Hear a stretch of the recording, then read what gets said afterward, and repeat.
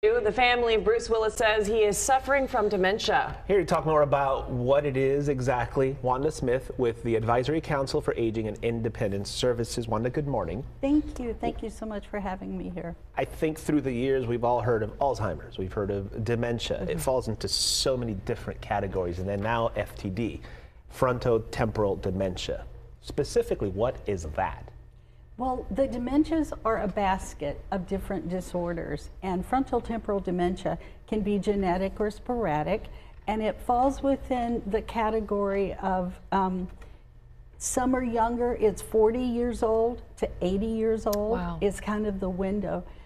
So what you have different behaviors that are going on, and families notice it. Most family members will be diagnosed with like Alzheimer's because that's kind of the catch-all that we're all accustomed to. Sure. But frontotemporal is quite different. And you say that it affects behaviors. We were reading earlier that it also affects personality, language. Can you talk a little bit more about these symptoms?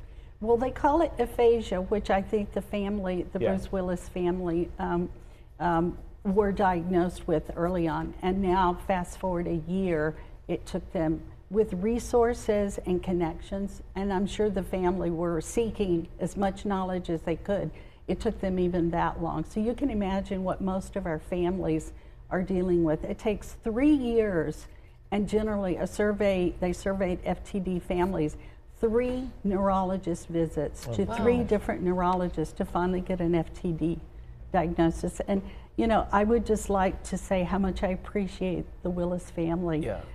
Because coming out with this is not an easy thing to do. Yeah, and usually when a celebrity or high-profile person like a Bruce Willis has a disease or something, they can have the wherewithal to make that announcement, and if they so choose to go public with it, bring awareness. This case is different because it's the family that has to make the choice for him.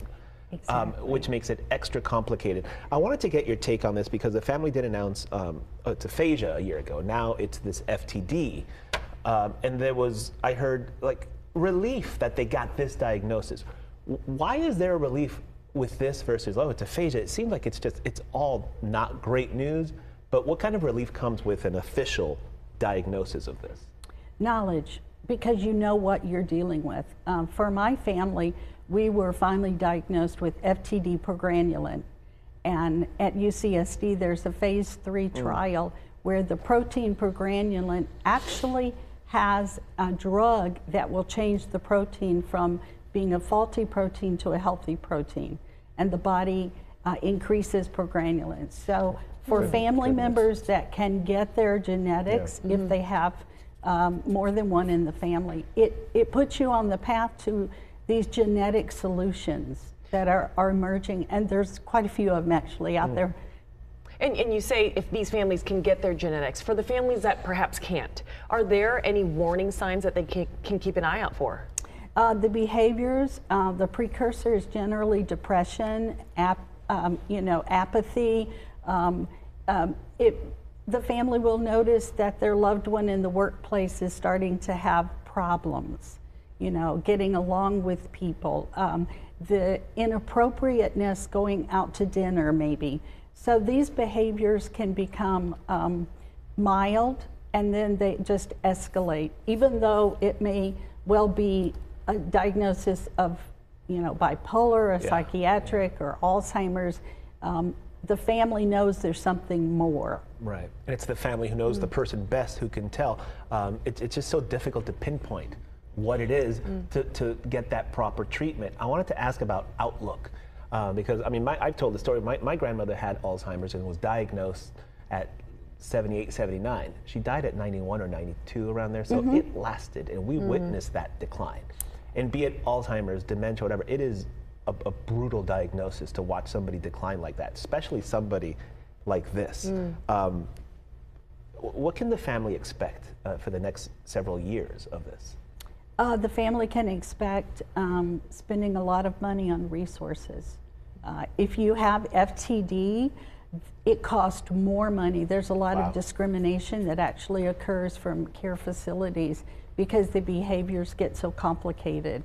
But the family can expect to have a lot of cost incurred, a lot of emotional pain, and a lot of unknowns That's why it's so important for the family.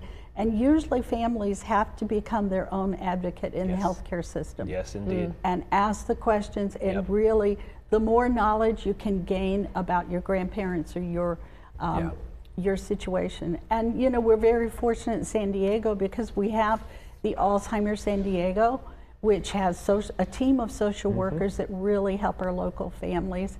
And the AFTD.org has a wonderful website that talks about all these proteins, and you know, we're lucky in San Diego. Yeah. I mean, I'm glad you mentioned those resources, because it kind of struck me when you said they're going to spend a lot of money. They're fortunate, Bruce's family is fortunate that they have a lot of money. Most people who get this diagnosis do not. No. And we have genes that are in Hispanic families, that those families have a very difficult time getting their genetics. So, you know, we all, it's an element and it's a piece to look forward and to try to find. But our resources locally with Alzheimer's San Diego really help. Okay, Wanda, thank you. It's sad to see somebody that was so full of life have to go through this kind of diagnosis, but you know, oh boy, a lot of people are dealing with the same thing. We appreciate you taking the time for all the work. Thank you so much. And for all the work the organization does as well. Thank you. Thank you, appreciate Wanda. it. Thanks.